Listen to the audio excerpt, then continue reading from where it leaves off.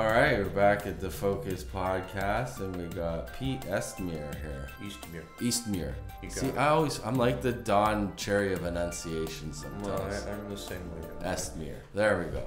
What's your name again? Malacarney. Malcarney. Yeah, we're love it. There we Bad go. meat. Awesome. I'm here with bad meat. Yeah, you are. Cheers, buddy. Welcome, man. Well, thanks for inviting me over to your place. Thanks for coming out, man. I think it's nice. It's interesting to chat with people. What's on your shirt there? Is that like a lineup of shows? Yeah, that's a tour that I did like for 3 years in a row. The Western Campfires tour. Yeah. Because I'm like was focused on country music for the last like 5 years or so. This is just some of the places I played, and yeah, just on the road, the campfire. I thought of. I know of a few of those. Yeah, I thought of Joe Strummer when I was creating this tour. Like he, in his later career after the Clash, talked about how important it is to be around the campfire and just get people to join together in small, intimate settings and just sing the songs like solo or whatever. When I was solo most of the time. And people kept inviting me back, and just turn up your volume here. I don't really talk too loud. People kept inviting me back, and I enjoyed being out there. I like being on the road, and so I did 3 tours out there from 2017, 18, and 19. Okay. And then COVID hit, and then I just kind of shut things down like everybody did. Slowed us all down. Yeah. So I had to do things indoors. So. That's what I did. So, like everybody, you had some good momentum going. I had some good momentum going. I finally got to the States. Oh, yeah. Yeah, and then literally... That's where I got COVID the first time in February 2020. Okay, so right around the same time I was in Seattle. I was in New Orleans. Okay, so we had the last day we were there was the first recorded case. Right. In the States. Or public. Right, public one, yeah. Yeah, I was at the, what was it called? The Folk Alliance International Conference. I was actually playing down there. Okay. A showcase. I got deathly ill, like on, as sick as I've ever been. And like high fever, sweating, cough. And I made it to the showcase. I just barely got it through. I didn't know what it was. I was taking... Yeah, I was just gonna say, how the fuck would you know any? No, I didn't know anything, and I was so like almost embarrassed on the plane getting back because I was coughing so bad, and people knew something was up. Like, did this guy have pneumonia or what? And I just needed to get home, so made it somehow. Holy shit! And it took about 2 months to recover. So. That must have been the worst on the plane because you can't really do much on the plane. Yeah, and I have like respiratory issues as well, so I was like. Trying not to die on the plane. Fuck. So it just like inflated it. Yeah. So you moving just a little. I just want to get you closer to the mic there. Yeah. No, that's crazy. So right off the bat, you had it, but you didn't know what it was. No, nobody knew what it was. So that's more freaky than anything. Like not even knowing. Yeah. How to combat it, or like so. I But guess your body must have just told you just to go fucking sleep when you get home. Well, it was I literally. We rented a little B&B or something, or I guess that's what it was. And I went out and did a few things, and then I was crashed, and I literally couldn't go out. And made it to the Thursday showcase or Friday, whatever that was. Got through it. They loved it. Me and my partner Eva Marie were down there, and. It was important to do, and went back and crashed again. But the good thing is, I wrote a couple of songs during the delirium, and I still have them. They're on a short list to be recorded at some point, So I was so happy at least about you captured that. Yeah, that's true. No, Yeah. definitely. It was strong. I used to sing the song a bit. I've sang it a lot when I first wrote it. So gotcha. Yeah. I had just like a new song for the new album, the papers I had done. So I tried it out on the road and it was feeling good. And then once I got back from, and then I realized what was happening. I had a whole bunch of shit lined up too. I was working with these this duo from the States, and we had all these plans of into the year doing shows in the States, and then we were gonna hook up and go to like France and a whole bunch of shit. So whatever. Good. It's all over. We're here where we are. We're here now. We're stronger than ever. And we're still grinding on. Still doing it. Yeah. So what did you because you've done this for a long time. Did you take a break at that time? Because I came. It was almost like I worked really hard right at the break when it happened, and I just went until I ran out of steam. And then once I ran out of steam, it was just like, okay, there's nothing going on. So I'm just gonna reset and kind of. Well, all the live gigs like dried up completely, obviously, because you couldn't do that. So I cocooned. I stayed in my house with my kids and isolated family, because you're only allowed your isolated family. When holidays came around, I would meet my grown-up kids on the porch. So weird. And we'd have Thanksgiving, and we'd place the kitchen chairs, under the tree on the porch. Such a weird time. And I would serve them turkey and stuffing and gravy and potatoes, and we'd do toasts over the open railing there. Yeah, so I did that, and I still was writing, but I was just getting used to things. But I decided I wasn't going to stop. I had a whole bunch of songs that I was actually on the last 2019 tour, Western Campfires. I was like road testing for the record before last, not Devil's Taxi. Keep Your Love Steady. So I didn't want to lose the momentum. So I decided to do a record called Keep Your Love Steady in Nashville, remotely with a Canadian guy down there called Steve Dawson.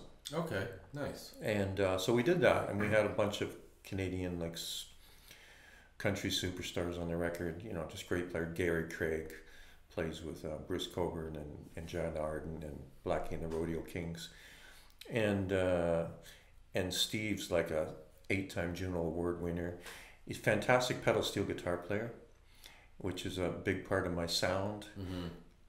Oh, am I getting this right? Oh, I'm talking about the Devil's Taxi record. Sorry. It's all good. So going back a little brain fog there. I did the Keep Your Love Steady record in 2019. So I was on the road with that. And that was with Bert Carroll, a pedal steel virtuoso, and Adam Warner on drums, and Dennis Keldy on accordion, and James Paul on bass. And I played all the guitar parts. I worked out all the guitar parts, which was nice. I played like 4 or 5 different guitars. Oh, wow. And my partner, Eva Marie, she sang backup harmonies. And it was a very stripped down version. And so that's what I was doing. And then COVID, getting back to that, we did the Devil's Taxi record remotely. Nice. Yeah. So was that because obviously a lot of people had to be forced to do remote stuff. Was that new for you? Absolutely. That type of stuff? So, absolutely. So I had to set up my own studio in the house. I had a room like this, except it's open. And I had my trusty old Guild F40 guitar, acoustic guitar, and I laid down the bed track. I learned how to use the technology, the Interact, the Facebook. I did my guide tracks on GarageBand. Oh yeah, I learned on GarageBand. Yeah, and there's nothing wrong with that. No. I bought a nice microphone, microphone, a Rode, I believe it is, and it got a nice sound. I placed it, put blankets around, and buffers, and got guitar parts down. Played with the timing until I got it right, and then did a ghost vocal. so that the band could play around. Then we'd have a meeting online, a Zoom meeting on a Sunday night with everybody present. Talk it out. And we talk about, I would tell them about what the inspiration, what the song was about, and what I was going for. And they're very bright people, and they came up with some cool stuff. Cool. Yeah, and it got some pretty good critical reviews internationally. Got featured in Maverick Magazine UK. Oh, amazing. And on their Spotify playlist. So the money's just rolling in from Spotify. I probably got about the tens of dollars. Tens of cents. Tens of dollars. Yeah, tens of cents. Yeah, I got tens of cents from that. I still haven't seen the check yet because I think it's $1 before they actually send a transfer to you. Yeah. So but that was fun anyway. I got some nice promo, and I had a little momentum because I got in the Keep Your Love Steady, I got honorable mention in American Songwriter magazine. Oh, sick. For my song Shirley Temple, and off Keep Your Love Steady, and so things were rolling along, and so the record was fine. It was fun. I played a few different guitars on Devil's Taxi. They were all from the latest song cycle, except for the song, coincidentally enough, Devil's Taxi, which was a song about 8 years old that I had written in another house. Yeah, on the back burner, kind of. It was it was such a great song, but it didn't fit on what I had in my the record that I was going for this time was a little bit more rocky, country rock. Yeah. And there's kind of folk too. So a mixture of acoustic and electric, and mandolins and accordion. So it had a niche, I guess, and so people relate to it. Yeah. Nice. I think when I met you was like just probably because I remember seeing you at Grossman's a lot. Yeah. It was just probably prior to all that 2019. Yeah. I remember you had a new record. Okay, I was probably the Keep Your Love. Keep Your Love Steady. Yeah, that one sounds familiar. I remember you advertising that one. Mm-hmm. Yeah, no, that's awesome. And it was funny because I saw you. Maybe it was August. No, maybe before that. Maybe it was like June or July. I saw you at Grossman's, and we were talking. You were saying about where you were going. That's this year you're talking about. Yeah, I remember that conversation. I almost think I was like.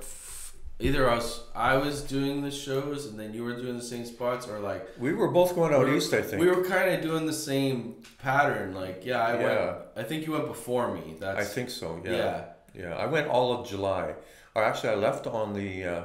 So you did the beginning in July. I was like the second half. Of July. Actually I started on the 28th of June. Yeah. Coincidentally enough, in Ontario, in Collingwood, at the Collingwood Yacht Club. Yeah. So I was on this whole nautical kind of thing, going out east thing. And we got booked there, really cool gig. Collingwood's nice. I grew up in Collingwood as part of my time. So I got contacted by the troubadour, not the troubadour, the whatever they call the head of the yacht club. And I don't know. Commodore, maybe the Commodore. Maybe I think it's called the Commodore. And he said, "What are you doing on the 28th? Can you come up and do a gig for us as part of our major regatta?" And I said, "Sure." It turns out he knew he'd been a teacher, and he knew my cousins in Barrie, who are fine fiddle players. He actually taught them. He was a teacher. No way. So he taught Kyle Saron, which he recognized from my band, because Kyle plays in my band. He eventually moved out east, and he was out there when I was touring this year. And shout out to Kyle here. I don't know what the latest news is, but last year he won the. He was kind of a child prodigy. He won a bunch of fiddle contests from 6 years old onward. Wow. And he finally won the Shelburne Fiddle Contest and all the other. But not this year, but last year he won the Canadian Nationals. Oh shit. And he had he took 2 or 3 years off from playing. He just took a time off. He just needed to get away from it and start. And then the people around him, some of the people, once he moved out there, said, "Will you represent Nova Scotia in the Nationals?" And he said, sure, you can do it. So he went to New Brunswick, and he won the dang thing. And his brother, I got to shout out to, is Jake Sharon. And he's also, I'm shouting out to the family here. Hi, Jake. He lives in PEI, and he's part of a band called the East Pointers. Okay. And they've won a Juno as a Celtic rock band. Yeah. I actually just saw them at the Budweiser stage. Oh, sick. About less than a month ago, opening for Alan Doyle. Holy shit. Yeah, and that was fun, and a whole bunch of my cousins were there. And, Nice. and so they're a great musical family. I guess we're a musical family, and I have a small part in like inspiring them, because I used to back up Kyle when he was 6 years old on guitar while he played fiddle. But Jake was a great accompanist. He plays piano and backed up Kyle, and classically trained. And then he just picked up guitar and just like blew me out of the water within 6 months. Yeah. Like that. So I'm you know, I'm a little proud of those guys. You know? Nice. Yeah, why not? Yeah, exactly. See the full circle. Yeah. Yeah, they're doing well. No, that's great. So where'd you go in in the East Coast? I was our first gig was, we drove out there, Marie and I, and we played at Bubba's Lounge. Oh, I played there. In Charlottetown. Yeah. And some friends Good came. Lebanese food. Very nice food, very nice people, really nice people. They're awesome there. Yeah, and sound system was great, sound guy was great. Great. And upstairs, right? Like on the second floor. An attic almost. Yeah, it's very nice with a peak roof, I think, on the top. Yeah, so that was really cool. Nice introduction. I guess I'd been there the night before. We got there one day early, so I didn't want to like completely rush things and be exhausted. We drove out there in like 2 days, and which is doable. And you know, had a great dinner in a nice little restaurant. Had oysters, and they were like the best I've ever tasted. You gotta have it while you're out there. Yeah, I know. Yeah, it was the best I've ever tasted. Yeah. And a nice glass of wine. And then part of the plan was we decided to. Part of the trip we were going to go to Ile de Magellan, the islands, which is a Quebec island off of PEI. It's a 5-hour ferry ride. Shit, so you go north of PEI? You go north of PEI from Souris, I think. Yeah. And we decided to fly in my mother-in-law and one of my kids, River, to join us. Because Andre, my mother-in-law, is from the island of Ile de Magellan. No way. They originated. All her ancestors are there. And there's actually an island called Paquette Island. Yeah. Ile de Paquette. So that's like off of Labrador, kind Yeah, of? exactly. You can get it there. Well, off of Newfoundland and off of PEI, off of Labrador too. There's a ferry from Newfoundland, and there's a ferry from PEI. And it was just a very cool ferry ride, a 5-hour ride. Yeah, imagine. It was just beautiful weather. The sea was calm. I've never been out that far on the ocean. It's the Gulf of St. Lawrence, I guess, but it's the Atlantic Ocean, right? It's the Atlantic Ocean. It's the Atlantic Ocean. Yeah, it's no joke. Yeah. It was really cool, and it was really nice. So we spent 5 nights there so that Andre, who's 83 years old, could look around. She's a painter. Oh, man. An amazing painter. And she got back, and we drove all this. There's only one road that runs from north to south. And we just toured around. We saw her island that her family actually bought and owned at one point back in the 30s or 40s. And then scarlet fever claimed her grandfather and grandmother. Shit. And her father had to emigrate to, there were some people came around from Quebec and said, why don't you come and work in the mills in Chicoutimi? Yeah. So with nothing else to do as a 16-year-old or 17-year-old, he moved out there and started a life there. Yeah. And was a company man at the Chicoutimi mill for 50 years or 40 years. Raised a family, like 5 kids. Very smart people. Some of them became PhDs at McGill University. Andre became a very great painter, master painter. In fact, the cover of my record, you can find it, is her painting. It's her painting. Of the Cameron House. Oh, wow. Because I used to do residencies there. Yeah. It's an amazing painting. Everybody just like stops in their track. Their just jaw drops. Yeah. She's an incredible person, high energy. She spends a couple days a week with us, staying overnight and visiting the grandkids and all that stuff. So anyway, so that's it. So so we spent 5 nights there. We played one little gig at the, just an informal little gig at the Paradise Blue. So they have a little tiny place to play there? Oh yeah, it's actually not tiny. It's actually a youth hostel. Oh wow. So with a big deck and a big deck and a fire pit and then, but because we were 4 of us, we rented a little cabin, which is there, and we had our own little cabin. Oh sweet. And we could cook and we could do everything in the ocean was right there, and each different day I found a different beach to swim in because I love swimming. It keeps me healthy. Me too. It's freezing cold. I didn't mind it. That gets the blood going. It was hot, gets the blood going. And it was really cold in the very tip north, which is called Entree. What's it called?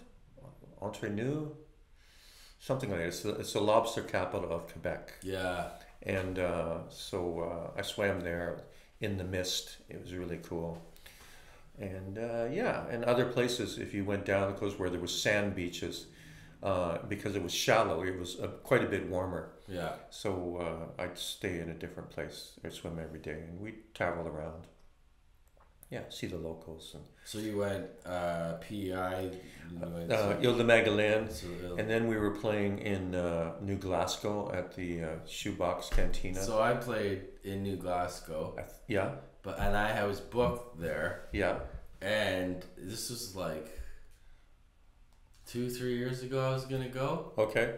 And the guy was like, oh, let me get another rapper artist for you. Okay, right. So I was like, all right, okay. So I messaged the guy, and then he did one of these showcases where it's like 15 people playing, and then so he sends me the list, and he's like, I got you at a 10-minute slot at like the bottom. Oh yeah. And I was like, you know what? I was like, I didn't want to be rude, but I was like, listen, I've done this for a long time. I already had my own night. Like I can handle a headlining spot. I wasn't asking for a headlining spot, but it was like, I'm not gonna go out and do all the way from Toronto to do a 10-minute. Yeah. So I kind of I backed out of that one. Yeah. But I've been in touch with that guy a few times. And, he's cool. His name is the sound man. His name was Ian, I believe. Yeah. I don't know whether there's somebody else that does the booking possibly. Yeah.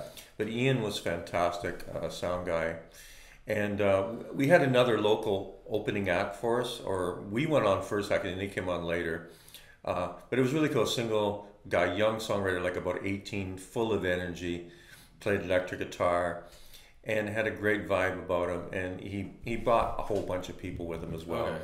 And so it was a dual night. And I think that worked out really well because more people got to see us. They loved our set. People were actually dancing. Sold CDs. People were asking for CDs. Nice. So we really connected, right? So it's the best province. It's really nice. Yeah, and I had lived out there. I had a band out in Nova Scotia. People always said my earlier stuff reminded them East Coast. I lived on the East Coast. I lived in the South Shore of Nova Scotia and had a band, country rock band in the 70s. Oh, so you lived near Halifax there? In the South Shore, Chester, Nova Scotia. Okay, yeah. Near Mahone Bay. It's just north of Lunenburg. I was just gonna say Lunenburg. Yeah. So that's another old story. And so we were really well received. I guess I'm pretty like what you see is what you get with me. Yeah. I don't try to jazz my talk up or anything like that, and people kind of relate to me, and I tell stories. People which is I've always done, but my songs are storytelling, and I give the background of songs. And I remember maybe when I was more shy as a younger guy, I would just play the songs, my earnest songs, or I'd play them as well as I could, and I wouldn't really tell the background of the song. So because I'm more comfortable with myself, I guess my own skin, I'm a little more comfortable. I tell the story of where these songs originate from. especially on the last record. Well, I have been doing it for, and there's storytelling, and people are interested in the backstory of Tom Mix, the song off of The Devil's Taxi. Is a guy who used to work with my dad. He was like a lumberjack, and to me, he was like the strongest man in the world, like a Paul Bunyan. I think Paul's the first name, Paul Bunyan, yeah. Yeah, the big. And I used to, the giant guy, and he taught me how to chew tobacco at 8 years old. When I used to go in the woods with him, cutting timber with my dog Lady, and so the name of Tom came to me one day. I hadn't thought of him in 40 years, and I was walking through the park with my dog, and the name just came, Tom Mix, and I just thought of Tom Mix. I had this really strong image of him and a very strong impression. I went home and wrote the song, and it's a really good kind of folk song, all acoustic, and it turned out really well on the record. And it's a kind of a crowd pleaser too, because there's a lot of flat picking in it. Yeah. And it's kind of a nice vibey song. And when I tell the story of who Tom Mix is, and I play it up in Collingwood, people know the Mix family from Glen Huron. Oh wow. It gets around. And it gets around, and they say, oh, I'm going to talk to Josephine Mix. I'm going to tell her that Pete Eastmure wrote a song for Tom. And I say, yeah, sure, tell him. When I was up in Collingwood last weekend at the Collingwood Art Crawl, people came from around from my high school and very single there. And there was one guy actually worked in the shipyard with my dad. Wow. And I say, how could this guy look? My dad has passed quite a few years ago, 10 years ago. And but this guy must have been one of the young kids working in the yard when he was 18 or 20. My dad was like 50 or something like that, and he said, "You look just like your dad." So that's fine, Yeah. My dad was a crane operator in the shipyard too. That's one of the things he did. So he heard your music, and he heard my music, yeah, and they really liked it, and it was just so fun being up there, yeah. And we just put on a high energy show, right? Because I always feel like. Well, you got the kitchen style show, kind of like you can put it in the East Coast kitchen. Yeah, for sure. Yeah, it doesn't matter how big the room is or how small. Yeah. I play it like it's my last show. Yeah. Just give everything to it. Yeah. And it was great.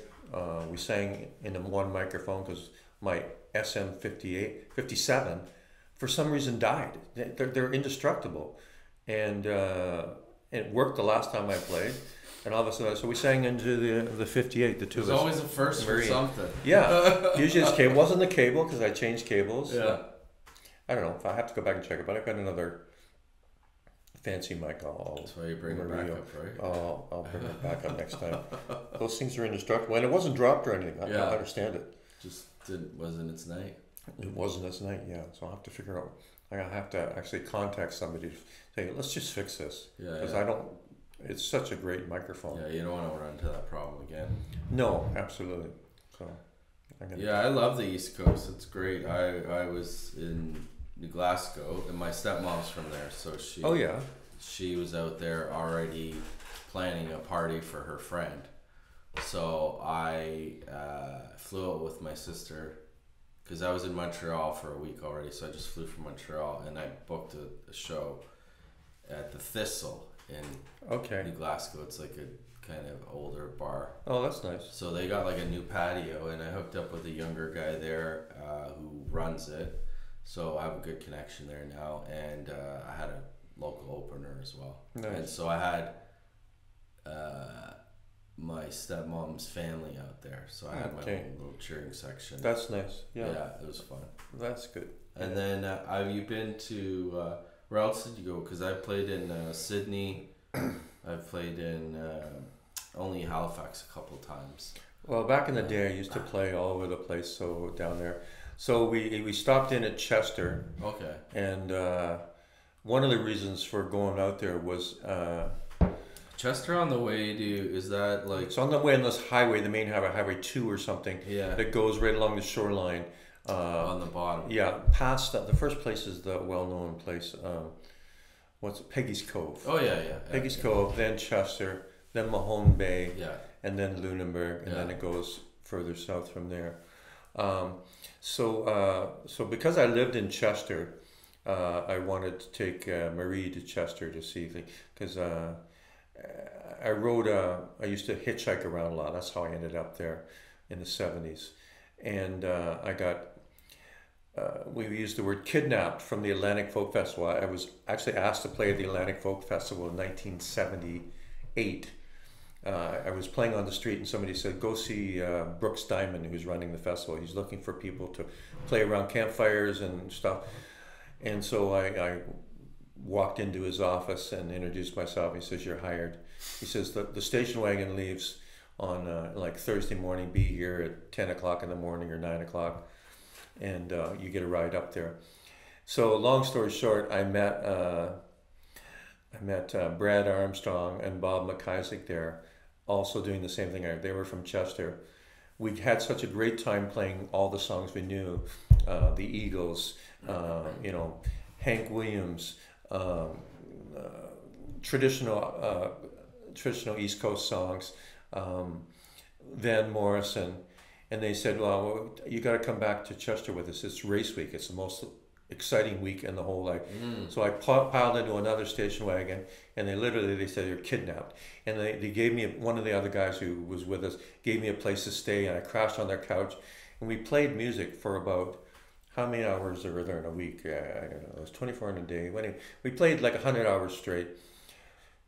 So you're literally thrown right into it. Oh, right. And we just connected like in such a big way. Yeah. And then after a week and race week, and there was like these sailing boats, and Brad Armstrong was a crew member on the Eclipse, which is a wooden boat, 36 foot, built by Ben Heisler from a famous boat builder from Chester. And the place was just a happening place. People from Boston came out, with lots of rich people from Boston. And it was cool. I just had such a great time. And I went back, and then I hitchhiked out the door again, and then they sent me a letter and said, come back in the spring. They sent me in like in February. We're starting a band. We want you to be in the band. I had a whole bunch of songs. They had a whole bunch of songs. Brad and Bob had been in the same high school rock band together. Oh, sick. Yeah, and another guy, Brad was a drummer. And so they were still a trio, and I came along and played the same guitar I have now, the Guild F40 1963, oh, wow. And I had a Sunrise pickup in it. Sounded really good. And Brad played acoustic guitar, and we harmonized beautifully. Brad is an amazing voice. That's what attracted me to that outfit. And we used to do Grateful Dead songs, nice. Like Friend of the Devil, and all the harmonies. And Brad had some really cool original songs. Back to present day, this summer, I reconnected with him after 46 years. I was there for about a year or so, and I couldn't face spending a dismal, cold winter in Chester after things shut down. And so I hitchhiked back out of there. But before that, so they said, you'll be back. And I said, sure, of course I'll be back. But it took 46 years to get back there. You didn't say how long. And he's still in the same log cabin that I bunked in the middle of Chester. Damn. And two of my other bandmates, Bob and Brad, both passed on from alcohol and drugs. There's a lot of drinking. Yeah, and imagine. a lot of rock and roll drugs and stuff, which I participated in fully. And then I stopped cold turkey when I was 21. This is all happening when I was 19, 20. Sound like my dad. My dad did like every drug under the sun and quit when he was like 22. Yeah, 21 I went cold turkey. Yeah. I wasn't big on drinking, but there was all the other stuff that I was experimenting with. And I needed to. It was an escape, right? Yeah. For me, I needed to escape. So. Yeah. And explore imagination. Yeah, that's what it's for. Yeah. And it's a good thing I stopped, because I was like having flashbacks and hallucinations, because I did Massive for about 8 years after that. Okay. So there was all that stuff, right? Yeah. Yeah. Are you familiar with Rochdale? Oh, yeah, sort of. Yeah, my dad lived in Rochdale. Oh, okay, so he was part of that scene. Well, yeah. That was before me. He was. That was I in the think he early was a 70s. bystander. He wasn't really into. He did whatever. He Right. He was into bikes a lot too. And he grew out of it after Oh, yeah. living there. Yeah. And seeing a lot of shit. Yeah. No, And, it's yeah, there was a scene. I mean, it was part of the lifestyle that I was exactly. living, and but it was like 7 days a week, right? It was, Yeah, exactly. And we were the whenever you go to a kitchen party out east, it's like Booze. you're asked to play a song. I was just known as the singer, the songwriter in the band. I wasn't the lead guy, but I was. My hair was down to here. I had a beard. I looked much older than I am now. Yeah. 20 years old. And I wanted to be old back then. Now I'm quite happy to be 16 again. But Exactly. Not this kind of Pardon thing. me. I've turned it on the end. Yeah. So ID me, yeah. Yeah. So yeah, but that was what it was, and so we would never stop playing. Yeah. And it was great. But I was worried that people were going to get killed on the way home from gigs, because people did, driving home pissed drunk, right? Oh yeah. I came People up, did, yeah. Yeah, I went to school in North Bay. Okay, and, yeah. There was a fucking I every understand. weekend there was somebody that was probably killed. Yeah, And I've played in North Bay in the last our school tours. had we were way up in a hill. Yeah. And we used to walk down all the time at the end of the bar at night, and then you'd hear people getting killed on the road because it's a big bend down there, and there's ice, and weren't a lot of good people street driving lights 90 miles an hour. Yeah, and you wander, like you're drunk, and you wander out on the road a bit, and there was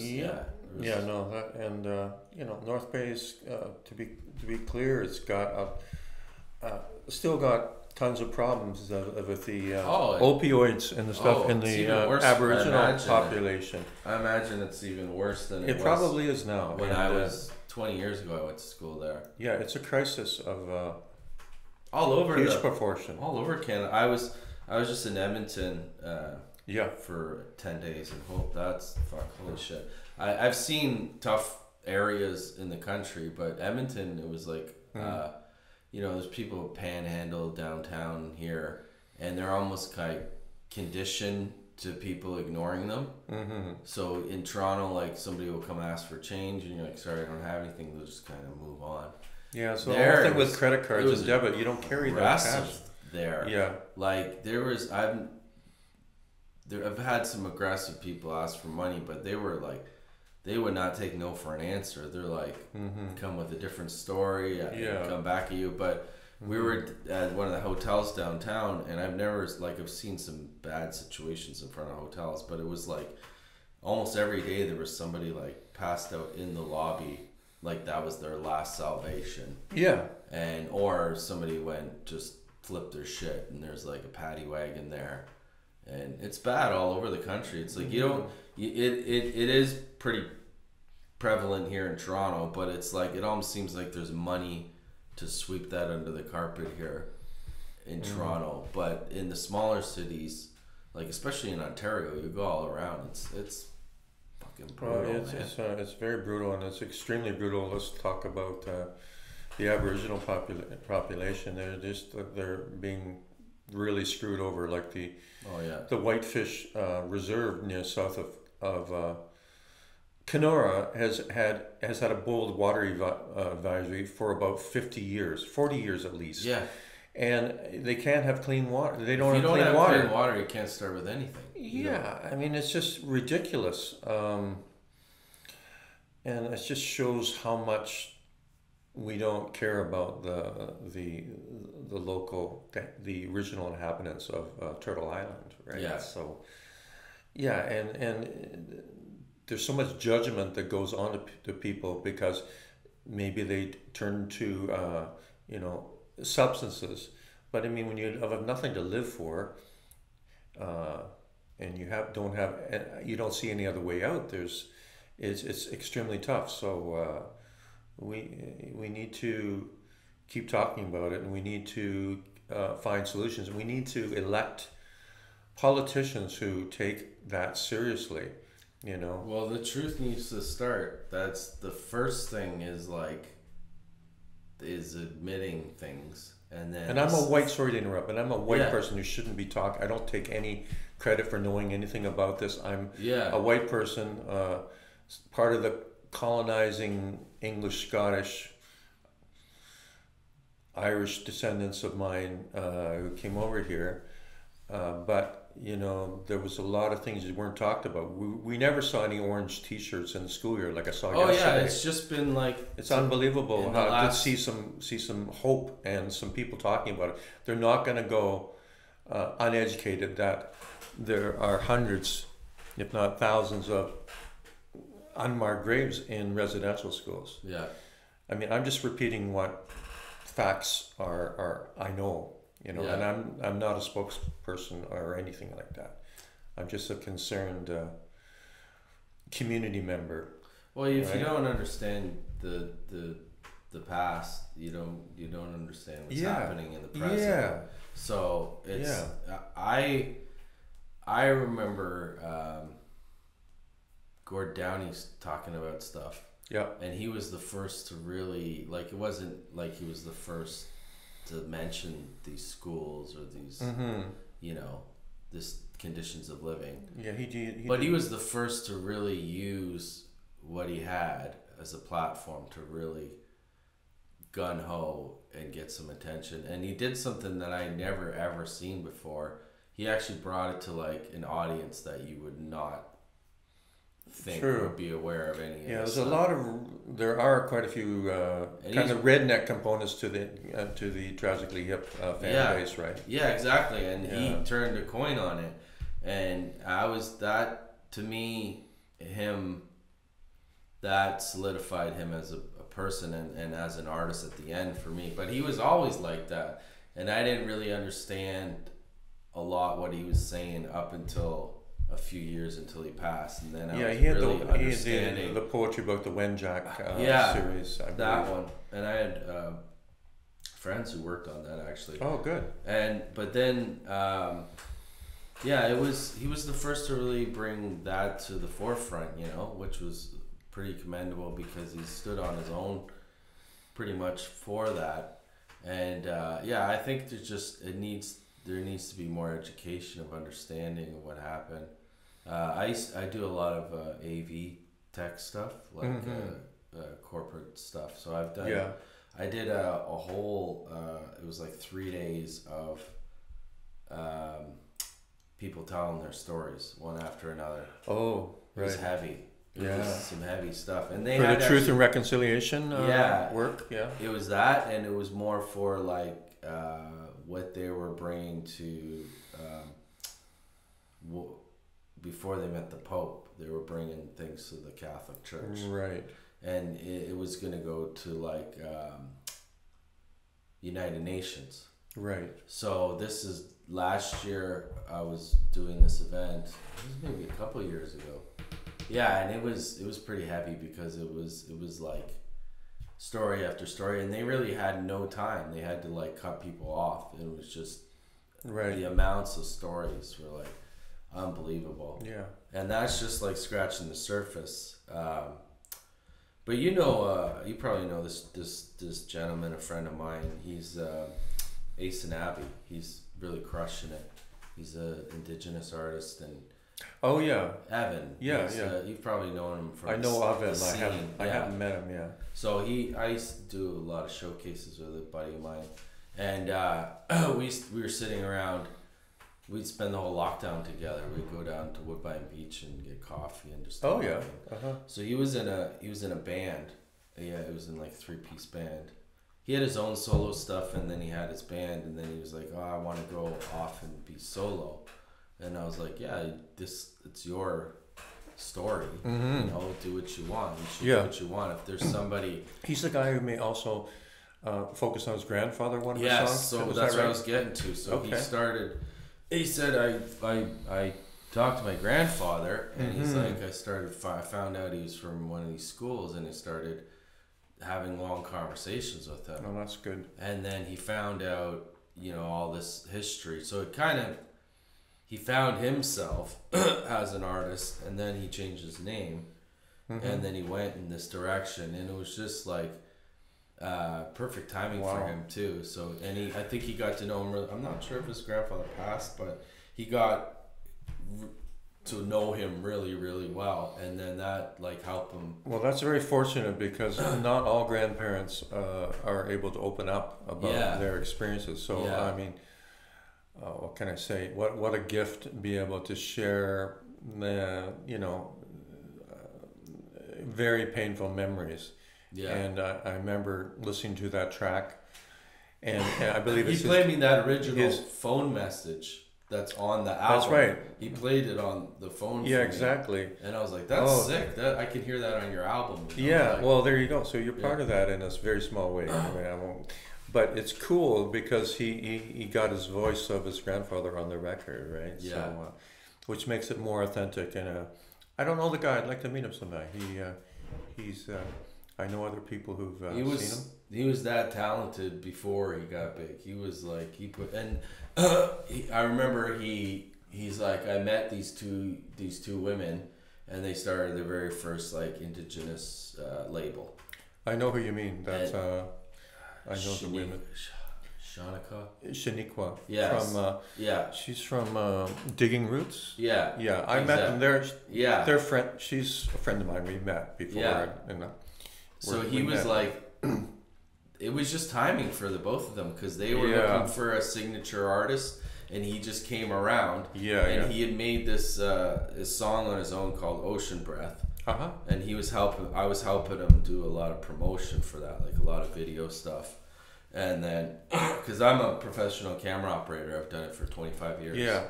So he's like, "Oh, I've been given this iPhone and this gimbal." He's like, "Can you help me shoot?" Good. He's like, "I know you're a good shooter, so like, get some good footage for me." I should talk to you about doing a video for me. Actually, let's do it. Okay. Yeah, man. I do all my own videos. We'll talk about that later. I've done it for a long. I know. I need to get a few things a little more crispy for the new stuff, for stuff I'm working on. I wrote 4 songs. Coincidentally, I don't really stop writing, but when I was on tour, I ended up writing 4 songs, and I came out of nowhere. I wrote one. Before you go on that, let me ask you this. Yeah, finish up. I want to. Where does most of your writing come from? With me traveling, it comes out of nowhere. Like a lot of it is sitting around, but I get full completed songs while traveling sometimes. Yeah. It just. Where do they come from? Not where they come from, but where do you capture them the most? I capture them the most in travel, in transit. I think I agree with you a certain amount. I don't sit at home like waiting for things. I do practice a lot. I practice guitar a lot. I practice piano. A lot of them just come to me because I said to somebody the other day, it's the tap is on right now again, almost like it's never stopped, but it's on particularly right now, and you're in the zone. And I don't mess with it. I don't try to analyze it too much. Like on the last, let me see. Songs will come to me completely in dreams. Like when I wake up in the morning before it's unfiltered, I wake up at 5 or 6. I woke up at 5 this morning, like I usually do, and I'll just start writing it, and I'll hear the melody in my head, like the song "Sugar Bush" off of "Keep Your Love Steady," which is a bit of an incredible song actually, because it happened the night before the election of 45 back in, I believe it was maybe 2016 or something like that. And it's basically being how happy and how lucky I am to be born in Canada. And it's about living in the sugar bush and sleeping in the sugar bush. And there's a video you can check out sometime. You may have seen it already. Yeah. Anyway, so that's where some of the inspiration comes from. Um, I'm always reading. I'm a voracious reader, so stuff comes from that. You know, I have my phone. I put notes on my phone. Like I've got many notes there, and that sort of thing. And you know, getting back to our Indigenous friends. So shout out to Digging Roots. And He's played with them, Shaniqua, is that her name? I might be wrong. I think it's close. The name's close. And her husband. Shawnee, it's something like Shawnee. Yeah. I'm sorry for the mispronunciation, but her husband is like a really incredible guitarist. Yeah. As well, rock guitarist. Yeah. And I heard them. I was invited out to the Canada Folk Music Awards last year in Vancouver, 2 years ago, and that's where I met them. And I met Kim Beggs, who's also an Aboriginal songwriter who I fell in love with a record of hers, and I had to chase her down. She's old school, right? She's been around for a minute. Yeah, a long time. I think Evan mentioned her a few times. Yeah, she's a bit of she's an icon actually. Yeah. And I hunted her down, and I looked for her at the awards, introduced myself, and said, I really love your song about the Greyhound. It's a fantastic song, but she writes all these great songs, and so we became friends, and that's where I met the woman from Digging Roots at the same table that night. So anyway, so I just want to say that. No, it's great, and it's a small world, man. Everywhere we go, we talk to people. Kim's got a new record just coming out right now. Okay, and so shout out to Kim. Yeah, yeah. I spoke with Evan. We still talk on the phone. Like Good. He's insanely busy. Like I think he's in Germany now, but he's booked like every day. Yeah. And he's still. I call him and he won't answer. He's busy sometimes, but he calls me right back. What's up, buddy? Yeah. And I was like, hey, you want to come do the podcast? He's like, yeah, sure. But he's just I got to get him on a day. Yeah. When he's in between. When he's back in Toronto. Shows or something, or you know. Well, you're lucky to get me, so in this day. Exactly. See, I'm after the top of the tier, man. I like what you said about the writing process, because I do that too. It's like I'm almost, it's like routine every day, and then when it comes, it comes. Yeah. So I read. I have this thing called 5 hours every day. I read like an hour, I'll write an hour, I'll do emailing for like an hour, I'll edit for an hour, and then I'll do like a workout for an hour. So every day I'm reading and writing every single day. So when a song comes, it just flows. You just write it out. Just writes out. And there's no blockage. There's no hung up on anything. But it seems to me like I get pent up a lot, and then once I'm relaxed traveling, I'm not thinking of anything, it just kind of comes out. Yeah. Not all the time. It's like sometimes it comes out like that. But yeah. So getting back to my example of the writing the 4 songs on the East Coast tour, the Devil's Taxi tour, I was holed up in the Halifax hotel for a few days because my partner had some stuff that she was doing there as well, and so a song came to me right then, and Wheel Keeps Turning, and it's almost like a kind of a Tom Petty vibe, and it's like a rock, and it's got a great anthem chorus, which I haven't played live yet. I was playing in a Grossman's last week, but I injured my wrist in a little construction injury. I was lifting something too heavy, and I couldn't, and I sprained it. So I was in pain. So I don't like going out when I'm like that vulnerable, that in pain. So nothing to do but just say, sorry, boys and girls, I'll have to make it another time. Spectator time. Yeah, and I'm glad I did, because it just sucks. Yeah, you gotta take care of yourself.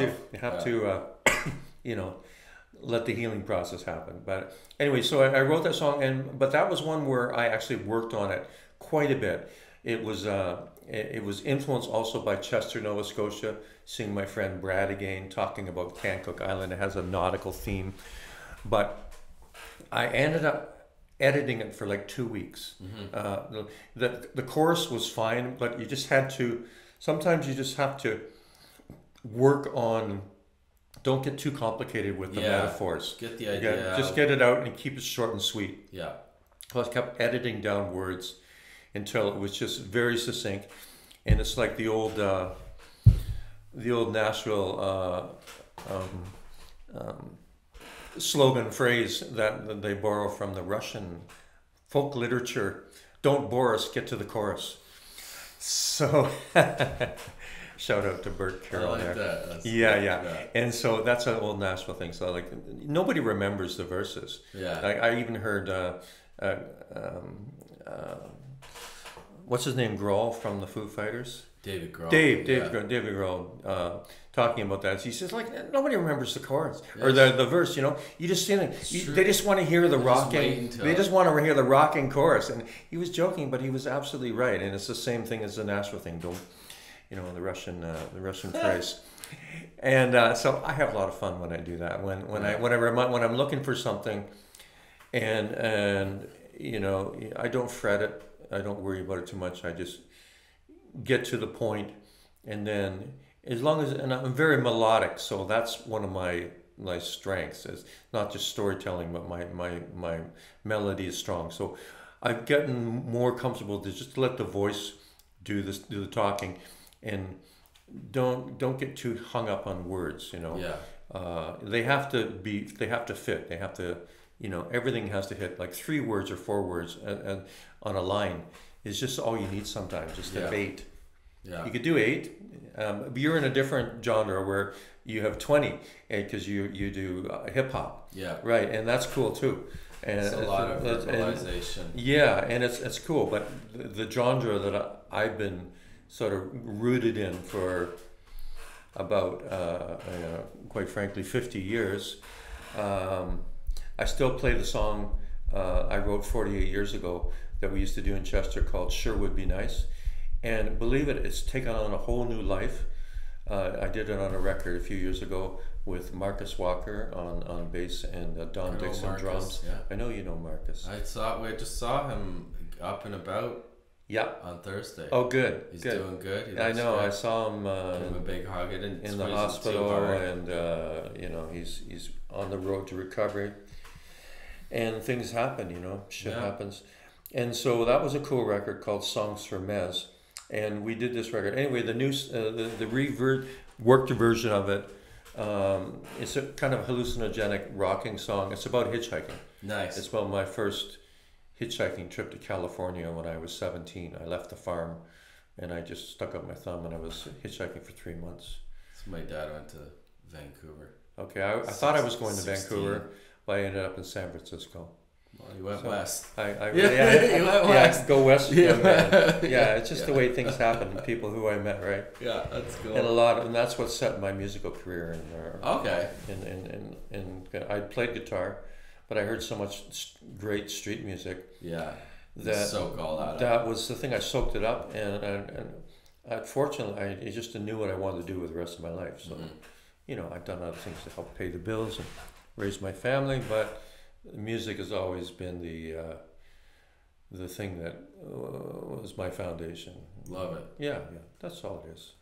It surprises me still that I'm so passionate about it. Still, I mean, I can't. Yeah, you can't believe it. Well, you have to be if you're going this long and putting all this time and effort into it. I don't quite understand it, but it's just like I keep getting asked to play. I keep doing little tours, and I keep writing songs, and I keep.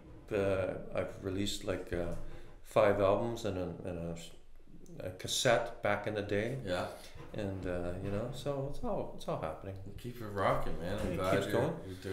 You're doing it. You know, it is what it is. Yeah.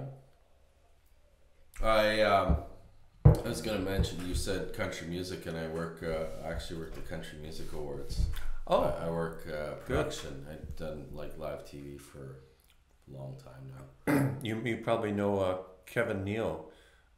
He was nominated for Pedal Steel Guitar Player of the Year. Oh, possibly. I'm not familiar with a lot of the acts, but I know when I was out there, there was a guy that was staying here with me. His name's Ty Wilson. He's a country music artist. Okay. From Peterborough, and he had a guitar guy that he was playing with out there. Okay. But yeah, it's funny because everything's a degree of separation. Like I'll meet some audio tech guys, and then they'll know this person in a band. Yeah, it's a very small world, isn't it? It's so small. Once you get in music and production, it's very small because every audio guy's in a band. Usually. Some people stay out of it. They just do the they just do technical stuff, and they're so good at it that it's just like. And I've sort of stayed away from the technical, but I was forced to learn it a little more when I I'm saying now that indie artists are more than just musicians now. They have to do everything. I mean, you can do a whole record in your bedroom. Tour planner, you're a AV person, you're social media, you're doing all this. All the above. So I don't know whether Kevin won that award or not, but he plays with me. He's played like for the last 3 or 4 years as one of the pedal steel players. Nice. And I just watch him get better and better and better. It's just so great. Everybody's a young guy to me, but he's a great young guy, right? And good for him. I love the steel guitar sound. I have one. My first album was a steel guitar. You know Andrew Frost, right? Andrew. I don't know him personally, but anyways, he was with my sister for the longest time. They were dating for about 10 years. So he did some steel guitar for me for that, the one song, and I always love that sound. That's it's what I grew up with, unique. I guess. Kind of it suits. It's very atmospheric. It can be very atmospheric. As well as, the traditional sound of Hank Williams and the Drifting Cowboys. Although he didn't necessarily have a pedal steel guitar player with him, Hank, but very back to basics. Straight ahead country music. I like that. As well. Do you ever play in? You mentioned Boston. I finally got down to the States in July, so I did a tour, and the last stop I went to was Portsmouth, New Hampshire. So New Hampshire was gorgeous. It was very. It was very like old America, like old 1776 type of America. This is the Mayflower. I haven't spent a lot of time on the eastern seaboard of the States. I've driven down Highway 61. That was my first time playing anywhere on the East Coast. I haven't played there. I've sort of been reluctant to go down there, and also the visa you need now. Well, I was just really going to say that I didn't want to screw myself up. It's harder up with people with gear, where I can just fly under the radar because I don't really. Yeah, but if you get caught, you'll get banned, and I don't want to do that. So exactly. I have to set up a tour that makes sense, and I was fine playing in New Orleans because it was part of a conference. And I wasn't paid. It was a fantastic showcase of protest songs. Went on by this really great leader of this Music for Change. Oh man, Peter, I forget his last name, but he's I still follow him on Facebook and stuff, and he's a very political guy and very good songwriter. So I will at some point. When I have gear and stuff, it means a lot of traveling. In the States, the distances are less far than Canada. That's the thing I'm envious about the States. I would do a short tour, I guess. American musician friends and myself, I see them just like, you just see their lineup. They're just like 2 months packed of shows. And it's just like drive an hour, another city, drive an hour. No, that's good. So many cities you can hit up in a close proximity. That's and they really appreciate musicians as a profession too. It's a whole different level there than it is here. I find that when touring, as you know, Toronto can be a little bit cliquey in the way they do things, right? But when I go out of the city and play, people are just really happy to see me. And I enjoy playing outside of Toronto. You're on the road, and they appreciate you've traveled like hundreds and thousands of kilometers to get out to see them, right? And to me, it's important. It's exciting. You know, it's everything. It's getting there. Your gear's in good shape, setting up, working with the sound man, and then you know, saving your voice, all these things. You know, keeping your energy level up so that when you know the 9 o'clock or the 8 o'clock show starts, you're there. You're fresh. And then you know, you give it all in. And good thing is when I'm traveling, I've noticed the last few years is that, of course, I cut down on drinking a lot because I can't. I can't drink and then drive the next day or whatever. So, you know, so it's been good. I stopped drinking red wine, which wasn't particularly good for me anyway for my other respiratory issues. But so I felt healthier than I have ever felt. Like when I came back from a 28-day tour, I was like, I'm ready to rock still. And then you calm down for about a week. I was riding the wave. This is what I said to Marie. Because she was out there only half the time with me. And then she had to go back to Toronto, and we sent Andre and River back. We flew them back. And Marie flew back from Halifax. I went on to play New Brunswick and Moncton and Fredericton and Quebec City and Montreal and Chelsea, Quebec. I think it was Chelsea, yeah. And and I had the times and the distances worked out really well, and I had actually good paying gigs in breweries for the most part, and it was just lovely. And so I was feeling so good, you know. For the 2 weeks after I got home, I didn't want to change anything. I was still riding the wave. Glowing. And I didn't. It's funny. I didn't watch a lot of media when I was out there, so I know the shit that's going on and the complications of the world. But I didn't have to watch it every day. I ignored a lot of this stuff when I'm on the road purposefully because I just so it was triggering me a big deal. So I've actually kept that up. I only started watching the news in full, like only 3 or 4 times. This is like the 1st of October, I believe, or something. And I know what's going on. I feel like I'm aware of stuff, but I just didn't need to see it every day. And you don't need to consume it every day. Yeah. So I'm on another artistic path, which I've done before. I'm also writing a novel. Lovely. Yeah. Nice. And I've been writing it on and off, even within the last 2 records, for the last 5 years. Oh, wow. It's called The Chestnut Wars. So I wanted so the plan is to finish it. I've got 28 chapters done, and it's a work of fiction. Okay. It's like it's like a Huckleberry Finn story. It's about 3 young boys who grew up in a small town, Ontario, and in a place, the mythical place called Honeywood. Okay. And not the real place called Honeywood, but a mythical place called Honeywood. And the reason I call it Honeywood because I was traveling out east we'll get to it, north, south, east, west. I was kind of traveling out west on the Western Campfires tour into BC. Yeah. And I drove through Summerland. The most gorgeous valley, green, lush, ripe fruit valley with the most gorgeous name.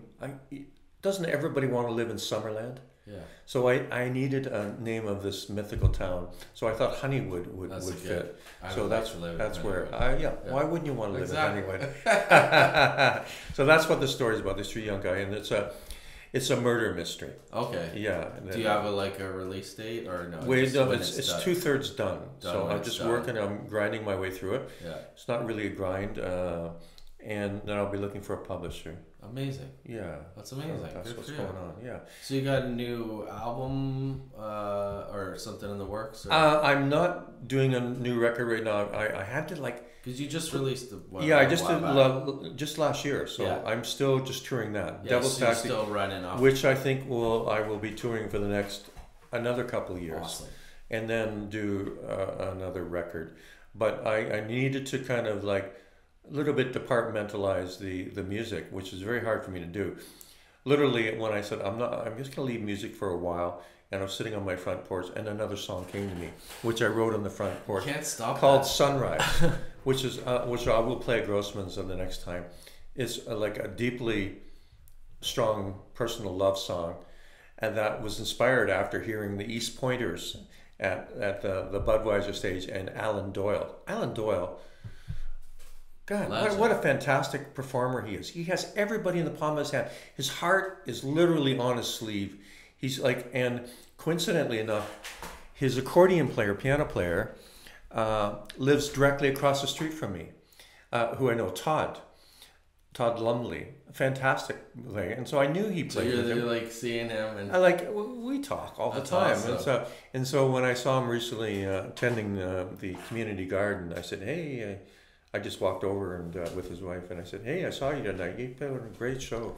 And he said, Alan is exactly the same as you see him on stage. You talk to him, he's just like, nothing changes. He's like, so what a great thing. He writes anthems. He's 3-chord folky, rocky anthems, and a fantastic band. Yeah, I imagine. So that was fun. And so I ended up writing a song, kind of inspired by him, because he wrote some really, heart-touching love songs, as well as songs about tragedy and having and partying. He's got that happening in spades. But he's got a wide thing, and he's so busy. He does music, TV productions, and everything. He's like, he never stops, right? It's great to see your peers play, and also like to be inspired by your. I couldn't get YouTube working on the Go Train the other day, so I went back to Bandcamp. Bandcamp is solid, and I just dug up some of my friends' songs. My friend came back. My partner came back from Ottawa and looked on the train as well, and she said the Wi-Fi was not working well. It's awful. It doesn't work. It's okay. It's like it's for show. Oh well. Oh, it's for show. It's okay. for show. Oh, the Wi-Fi, yeah, and free wine. No, they don't do that either. Or champagne. That's for the business class. That's the other class. No, okay. So where's your next show? I think you're gonna air this on October 14th. Okay. So what you got going on? I'm playing October 21st back in Collingwood. Okay. At the Collingwood Brewery. Oh. Doing a patio show. Yeah. So that's really it. They're a very interesting group. I've spoken with them before, but I didn't get booked. They booked me right away. I don't know, maybe because I'm so good looking. I don't know. I don't know. I got it all happening. The long hair. I did the shaved hair for a long time, like 10, 20 years ago when I was doing it. I loved it because I was playing a lot of tennis. Yeah. I was kind of modeling myself after Andre Agassi. I was going to say Agassi. Yeah. And I still play tennis a lot. So I love tennis. Oh, you do? Let's play tennis someday. All right. I'm a member at Q. Oh, I'll invite you down there? all the time. Oh, you got twice the link. You got the link down there, right? Yeah. The one down. I'll invite you down. All right. Anytime you want to play. You got the links. Yeah. After my wrist heals up. But anyway, so where was I here? So the Collingwood Brewery. Yeah. They also have a festival there. Something like the Harvest Festival, which I'm going to try to get into next year because I think they're going to love what I do. And especially since we played Collingwood Art Crawl. And so really nice people. And I'm going to put up, that's my next gig. So that's October. And then I'll probably be at Grossman's at the end of the month, dropping in with my friends. I test out all my new songs there. Yeah, me too. And they're like my living room. They're like my basement party as kids. I'm very comfortable there. Me too. They're literally all friends. Phil and Kevin Jeffries and the drummer. So many people. Dean Cabell plays. Half my band's. That's true, and Wayne Neon. Wayne, I played with Wayne for I know 8 years. That's right. So I've only played with him at Grossman's, and then Brian Morgan on fiddle. I just had Brian here on Monday. Oh, cool! Record some violin for me. Oh, good. Sorry, a week ago. Okay. A week ago yesterday. Brian started playing in my band. Yeah, and he's going to be here next week, and we're going to do a podcast, and because he's got an album he just dropped. Okay. So I said, His own stuff? Come on, he's his own stuff. I said, come on by. Let's promote it. Yeah. So he played my last gig with me with Kevin Neal on pedal steel and my regular drummer Ambrose Potty from Crash Vegas those days, and Kevin Jeffries and myself on guitar and vocals. And so Brian did a great job, and of course it's really great having the pedal steel and the violin, because my other violin player Kyle moved out east. So after I thought, well, let's bring my violin back in, and Brian, I know, is a great player. Oh yeah, and he also does backup harmonies too. So he's not afraid to tackle them, and so the more harmony, the better. The mic there all the time. He just jumps on. Yeah. He sometimes oohs and ahs the words because he lip reads, doesn't know all the words. So we actually did a few rehearsals and printed out the lyrics, and I got him to enunciate more. Yeah, he won't mind me saying this, but he's such a musical guy. Yeah, that I really and I only play with people I love to play with. I'm past the stage where I'll just do a hired guns. I can do that. I can play with anybody I want pretty well. I just like who I can have fun with. Yeah, and so it's fun, and it's about being positive energy. So we'll play with him at Grossman's, and then I have a gig in November at Drone Taberna. Yeah, which is my regular. I play 2 or 3 times a year there. Yeah, I know Jordana and Dr. Keys. They play there tons of times. Yeah. I really like that place. It's almost like my favorite place to play. It's such a cool vibe. They get my music. I started out playing there with my guitarist, very good friend David Baxter, who unfortunately had a heart attack last year, passed away. And we had big plans to do little things. He's fantastic guitarist, great friend, very musical. We had a duo going that I was in the pocket, in my comfort zone. We complemented each other really well. He played with all kind of people. He used to be in a band in New York City called the Sharks with his wife at the time, and Basil Donovan from Blue Rodeo was in the band. Wow. And Basil played with me once recently after David passed, and he'll probably play with me again. But they were in a band together, and they were great. They got signed to one of the big record companies in Canada. I don't know, Sony or Columbia, I'm not sure. And then they sort of broke up the band and just focused on the woman lead singer, who was really great.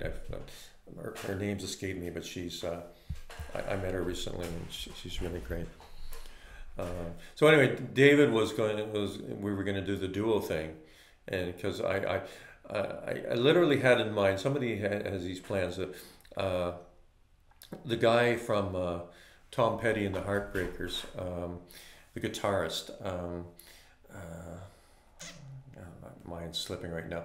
He worked very closely with Tom Petty to etch out the songs. So I kind of was looking for a really super guitar player to complement my songwriting and to. Tom passed away a while ago. Right? Yeah, he did. Yeah. But the other guy, he's in a band called the Dirty Knobs. Okay. Who just played the Danforth Music Hall. Oh, it's not Larry Campbell. And I feel bad that I won't Google it, but everybody knows who he is. He wrote songs with all kinds of people.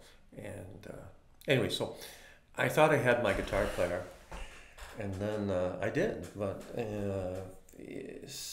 he passed on. So I'm kind of experimenting with different people and different sounds. But it's a duo is a nice way to travel. Yeah, and you have a big enough sound. You had somebody with the tone of David Baxter and the technical ability that he has. So all you guitar players out there, give me a shout out if you think. I like the guy from. Pete's looking. I like the guy from Grossman's. Yeah. Mitch Lewis. Mitch is awesome. Yeah. Mitch is great, and he plays with all the top players. Yeah. We've talked about playing together, and every time I've got a gig, he's been busy.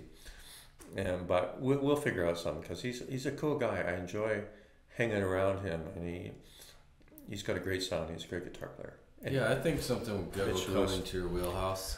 And thanks. Yeah, and it'll match what you need and whatever wherever you're going. Yeah, so that's the short-term plan. So nice. That's about the book's interesting. I hope to see that soon. You will. It's I could say the title. That's all I got. It's the Chestnut Wars. I like that. Yeah, because the small kids in the small town used to gather chestnuts. Yeah. And one side of the town would get into a civil war against the other side of town. Yeah. With the chestnut war. So we used to do crab apples. That was crab apples. Yeah, but crab apples. Yeah, the chestnuts just kind of what's the word? Leave a mark more. They do leave a mark more. They're sort of warp speed up the war a little bit, Warfare. It changed up the warfare. Yeah, we used to use garbage can lids to defend ourselves. Kids don't. This is an era before cell phones. So there was no evidence left. I think we're winding this out. Thanks for stopping by, man. It was a lot of fun. Good talking to you. Yeah, Alex. you too, Thank you so much for inviting me. Yeah, and it's just I like hearing everybody's journeys, and you never know who you know. And yeah. Okay. All the best to you. All the best with the book. And okay, thank you. Yeah, we'll see you and we'll talk about some video stuff. Yeah, let's do that. Okay, with that. Thanks for stopping by. All right. Cheers. Cheers. Good.